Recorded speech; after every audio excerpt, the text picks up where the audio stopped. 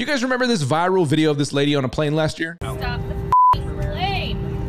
Stop the plane. I don't even give a about my I'm telling you, I'm getting the off, and there's a reason why I'm getting the off, and everyone can either believe it or they cannot believe it.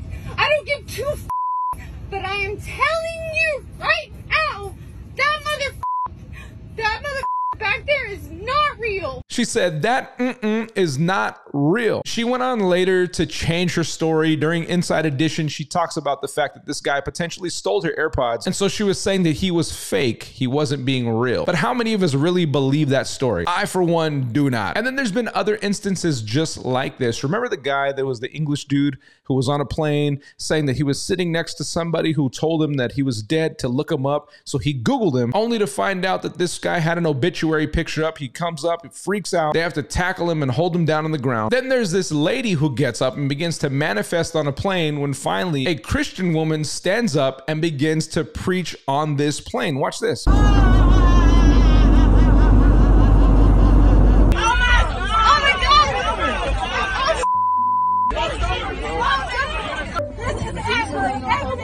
There's a real devil that wants to kill each and every one of y'all, including your family members. That's not her. She's possessed and she needs help. And I'm sorry to say it like that, but I'm telling you right now, Jesus Christ is the way, the truth, and the life. So what's really going on with all these manifestations? It seems like these spirits are trying to come out and reveal themselves. People say, well, you know, manifestations of demons, that's not real. That's just something that people make up. And if that's your thought on this, I'll get to you in just a second. But let's talk about a story that's recently come out in the news that most of us have heard about. But in case you haven't, let me share this with you, which I believe is really a normalization that they're trying to create in the minds of people to make people comfortable and familiar with the demonic and what's taking place in the supernatural carrying over into the natural. This particular article comes out of USA Today and it says, I freaked out. Man with demon face syndrome hopes story can help other patients. And as you can see here on the screen, these faces look straight up demonic. The pulled back skin looks like you have gills on the side of the face.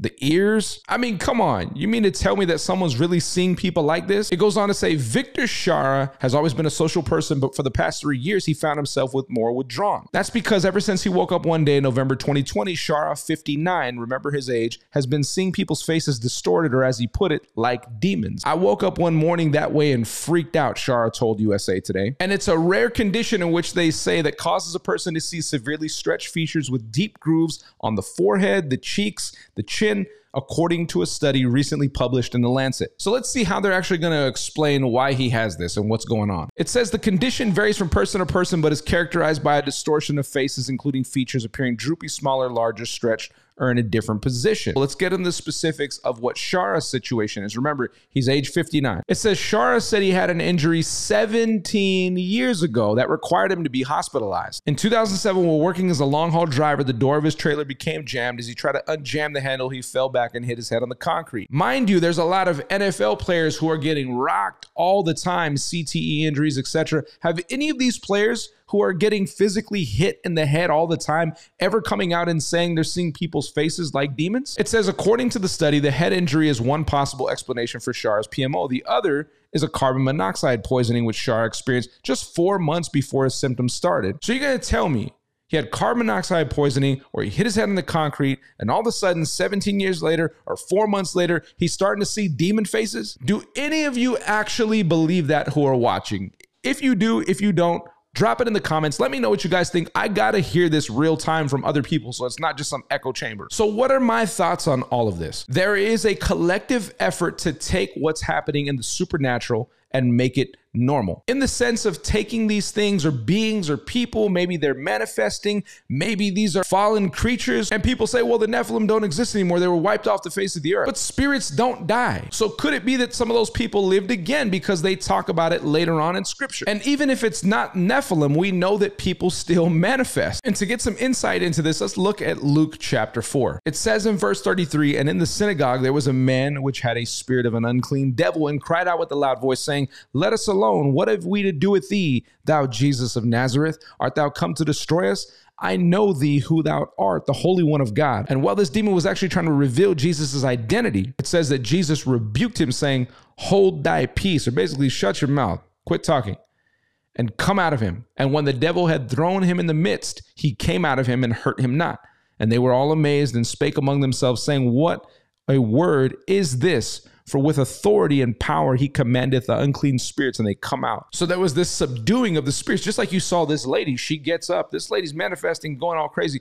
This lady comes up and starts preaching on this plane, and all of a sudden the Spirit of God that's on her subdues this demonic spirit in this woman, literally shutting her up. So just like there could be manifestations or someone who opens themselves up to the enemy to come in and to manifest these things, we can also as believers open ourselves up to the Spirit of God to be used to have peace, to have joy, but to also have power. And while there is the scripture in 1 Corinthians 2:14 that says, but the natural man receiveth not the things of the Spirit of God, for they are foolishness unto him, neither can he know them because they are spiritually discerned. I do believe we're in a day and age where a lot of the spiritual things are beginning to be revealed, and people just don't know how to process them because they don't understand them. So therefore you have these people seeing these other people manifest because something's inside of them coming out, and they don't necessarily know how to process it, so they freak out. And this has been happening more and more. And so a lot of you might be asking yourself, how does this connect to everything that's going on right now in the world? How does this connect to all the other chaos that's happening simultaneously? Is this just some other bit over here by itself? No, and let me show you how that's connected right now. Ephesians 6:12 says, for we wrestle not against flesh and blood,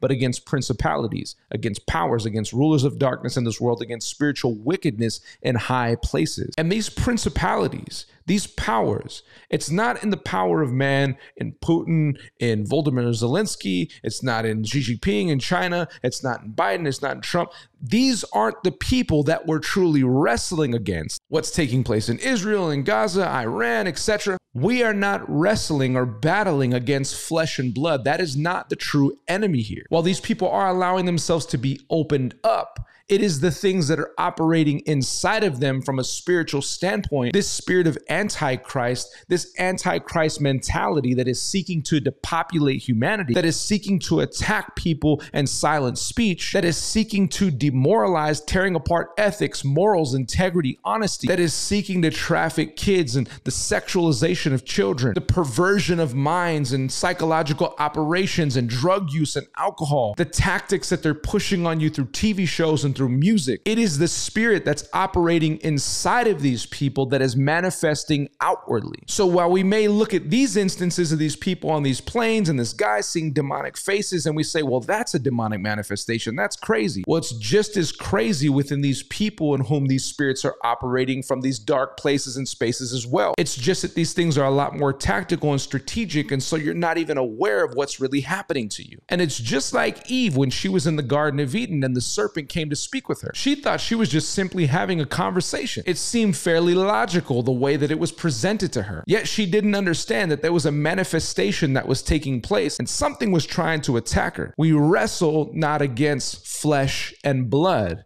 but against principalities and powers of darkness, spiritual wickedness in high places of authority, high places of politics. And so we have to be aware of it. But remember, only the spiritual mind can discern the spiritual things of God. And this is why it's so important for you and I to be tapped in, connected to the source, connected to Jesus. Christ is King. I love this scripture so much. James 2:19, thou believest that there is one God, thou dost well. The devil also believes and trembles. The New Living Translation says it this way, even the demons believe and they tremble in terror. The New Century Version even puts it beautifully. It says, but the demons believe that too, and they tremble with fear. I love how Isaiah 14 puts it, and I love verse 16 so much. It says, they that see thee shall narrowly look upon thee and consider thee, saying, is this the man that made the earth tremble, that did shake kingdoms? Basically asking, is this the guy? Are you kidding me? This is the one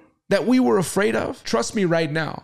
You want to serve Christ. You want the power from on high. You want that joy and that peace. You want that eternal security to know that heaven is your home. Don't be deceived by the temporary pleasures of sin. The Bible says that last only for a season. It says that the enemy comes to steal, to kill, and to destroy. He walks around like a roaring lion seeking whom he may devour. He'll give you what you want right now temporarily, but he wants everything in return eternally. And this is where that spiritual discernment needs to be turned on into your mind. There is a real God, but there is also a real devil, and he's after you. And while he may be the one we look at to say, is this the guy? When you don't have the power of Christ living inside of you, a life that's submitted to Jesus, what ends up happening is you become susceptible to all those tactics. You are not covered. You are not protected, and you are allowing yourself to be open to attack. Let me ask you a question. If you knew you had to go to battle and there were two armies on each side of a field, would you walk into that field completely unprotected and unarmed? Of course not. That would be insanity. It would be a death wish. So why are you walking through this life unprotected,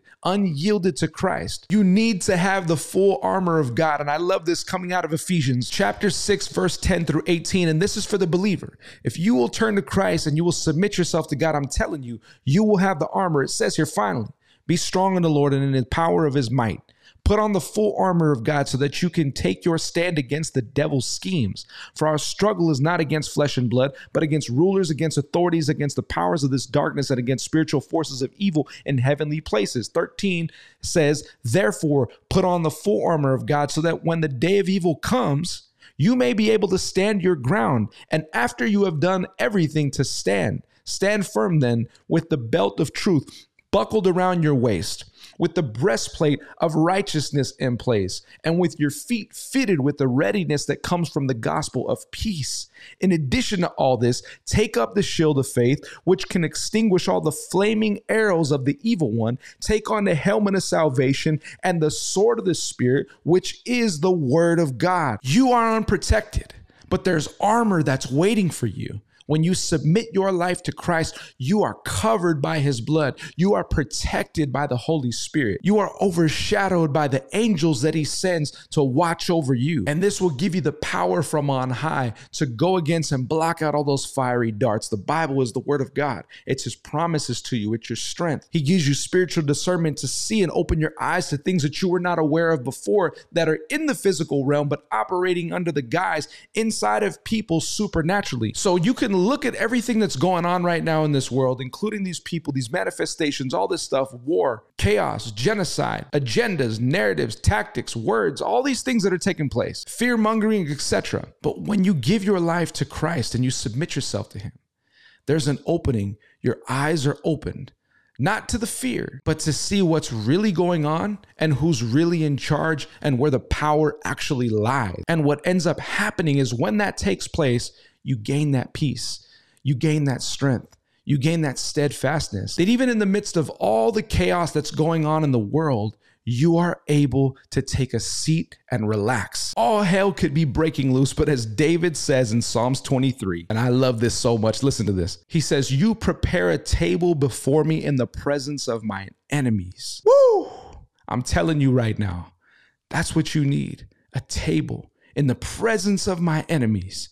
There's a table prepared for you, symbolic of sitting down to have a meal while all the chaos might be going on around you because it can't touch you. Psalms 139 says this, if I go up into the heavens, you are there. And even if I make my bed in hell, you are there. And that's the power of the coverage and the protection and the love and the peace and the grace, the favor that you get when your life is submitted to Jesus Christ. So real quick, before this nightcap is over on this Friday night session, I just want to give all of you the opportunity who do not know Jesus Christ to get to know this Savior that I'm telling you about right now, that over 2,000 years ago came to this earth in the form of a man, died on a cross, rose again on the third day. We just celebrated Resurrection Sunday. And when he rose again in power and glory, when he put those sins to rest, the things that we've sinned and done to separate us from a relationship with God, he now gave us eternal life through Jesus Christ. John 14 verse 6 says, I'm the way, the truth, and the life, and no man comes unto the Father but by me. And John 3:16, one of the most famous scriptures of all time, for God so loved the world that he gave his only begotten son, that whosoever should believe in him would not perish, but have everlasting life. And that's the life he wants to give you right now. So if you're watching this, this is simple.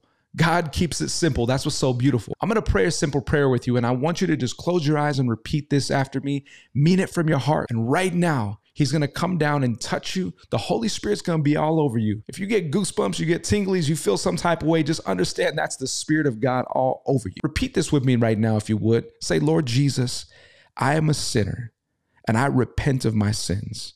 Forgive me. Come into my heart and be my Lord and Savior. Take the weight of my sin and give me your peace, your joy, your strength, your power, and this full armor to protect me from all that's happening in the world right now and whatever may happen and what may come in the future. I surrender my life to you in Jesus' name. Amen. If you prayed that prayer right now, the Bible says that all heaven rejoices for you. If you want to find out more about the follow-up steps to connecting with other believers, getting a Bible, locking into a church, DM me. I want to talk to you. I want to connect with you, or you can also join the inner circle that we have. The link's in my bio. I thank you so much for watching this, and it's only up from here because this life is simply a blip on the eternal map, and we are headed to glory. Jesus said, where I am, there you will be also. We have an eternal hope in heaven that no matter what happens in this life, what comes next is glory and eternity with the King of Kings. Love you guys so much. Until next time, continue to fight those psyops.